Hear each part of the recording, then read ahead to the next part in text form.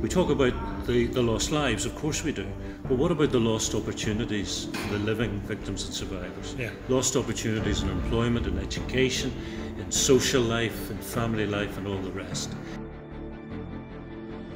I mean, there are many different narratives. We talk about there are two narratives. There are not two narratives. There are many, many different narratives. I deal with people from my community who were killed, who had loved ones killed by Republicans, or were injured by Republicans, or, you know, had injuries as a result of punishment beatings and many other issues. So this is not as narrow as people would like to make it. I think that we do need to broaden it out. We do need to look at all of the issues.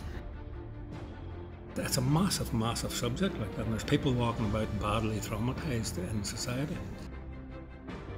If you take a map of the hotspots, the troubles, places like North Belfast, and then you take a contemporary, modern map of mental health issues and those hotspots, you've got a match. Yeah, North absolutely. Belfast, for example. There was an accountability and an accounting for that from the British state after many, many years. And then once that process had taken its course, you were able to see the processes of peace and reconciliation take a primary role. We need to discover a bit of equilibrium between memory and hope.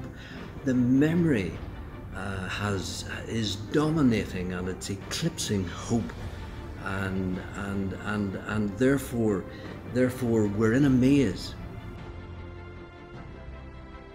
There's particularly something about children and women whose experience has been completely overlooked during our conflict, and often were the most harmed during our conflict.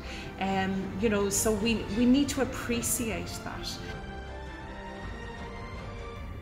People are listening to us, and people that are listening are people maybe that can help to point us forward.